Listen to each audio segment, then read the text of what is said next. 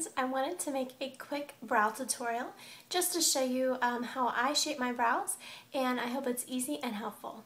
First, I use the Younique's brow set. I use the shade medium. We also have a light shade if you're blonde and a dark set if you have darker hair. So the first thing you're going to do is just take your spoolie that's on this side of the pencil, and you're going to brush your brow hairs upwards, and that just kind of fluffs them up a little bit and kind of gets them into place. So we did that.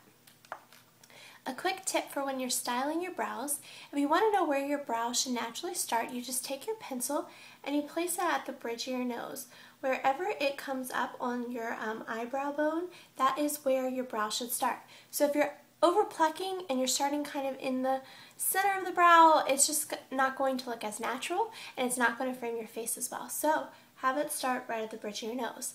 The other thing you can do to find where the natural arch of your eyebrow is if you take your pencil and you just put it diagonally from the bridge of your nose to the center of your eye, you'll see where your arch should be. So when you're shaping your brows, you go upwards to that point, and then once you get to your arch, you go downwards, and that will help create a natural look.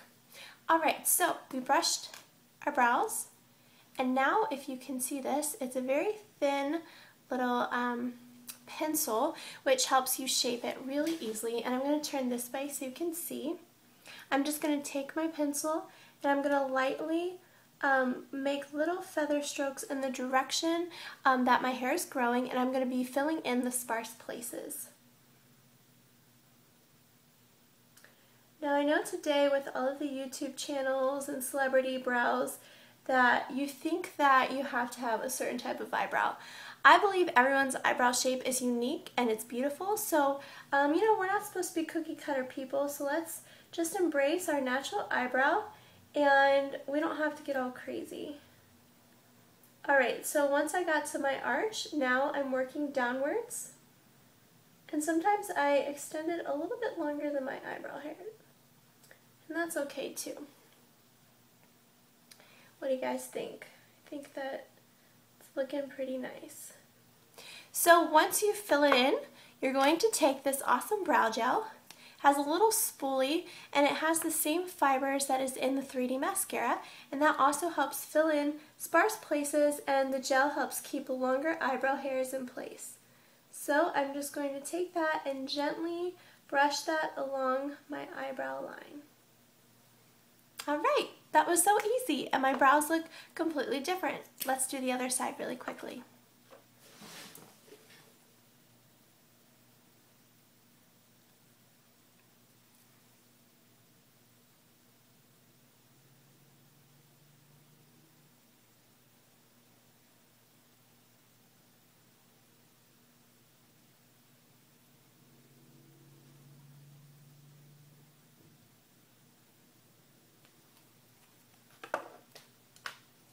My brow gel.